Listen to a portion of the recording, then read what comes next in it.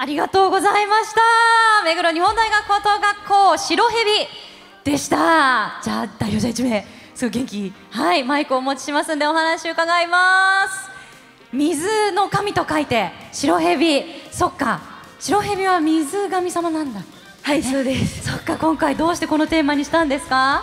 もともとこの作品は私たち高校3年生が高校1年生の時に出た新人戦の大会なんですけど、白蛇は中国で水の神様と言われていて、白蛇を見つけたら幸運が訪れるっていう意味もあって、私たちの作品を見てたくさんの人に幸運を届けられたらいいなと思ってます。わあ、最高、幸運いただきたい。でもすごいダンスから幸運もらえた感じしました。なんかもう表情もみんなすごい生き生きしてて、もう女の子ももちろんだけど男の子もいい顔してたよ。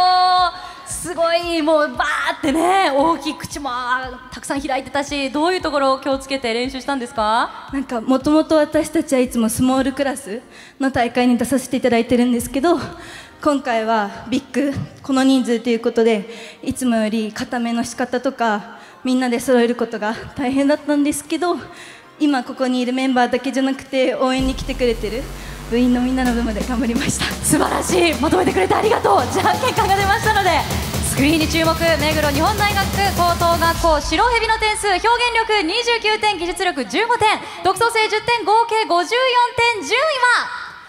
順位に変動はありません。目黒日本大学高等学校白蛇のみんな、たくさんの幸せどうもありがとう。パワーもらいました。ありがとうございました。